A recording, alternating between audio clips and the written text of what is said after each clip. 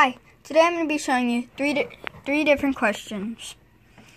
One is how to find the surface area. Second one is finding the surface area as well. The third one is finding an area of a prism. So the first one says find the surface area. So right here you can see we have two triangles that are the same. Well, no, two rectangles that are same. So, and our dimensions for one rectangle are 10 times 8. So that you can do that in your head.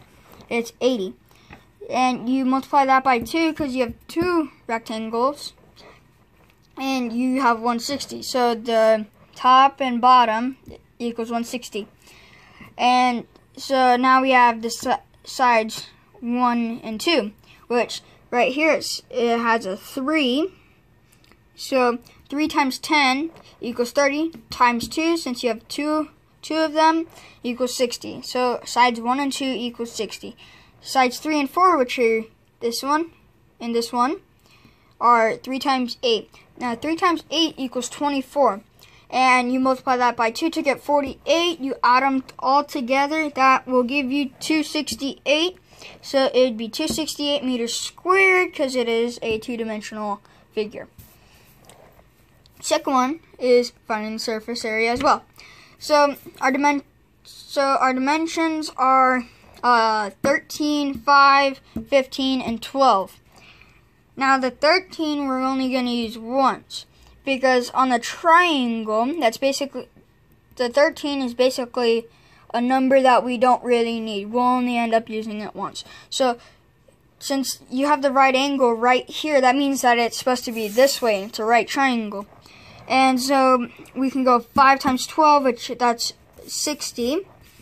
So the triangles equal 60. And since you'd normally divide it by 2, which would give you 30, you have two triangles, right?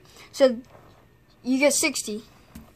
And then the top would be 180 because we're multiplying 15 by 12, and so 180. And then this side is it's 5 times 15, which equals 75. And then the bottom, which is right here, it is 195 because you multiply 13 times 15. Now that's where the 13 comes in. You've only, like I said, you only use it once. Okay, and so you add that all together, give you 510, not 610.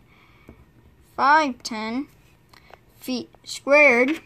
No, feet squared, yeah, because it's finding the surface area. So if you folded this out, it'd be a two-dimensional figure.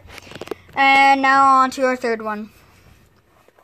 So this one says to find the area, and so we can break this up into so we have the base. So the base is 2 times 2, which equals 4. And then for the triangles, it'd be half the base times the height.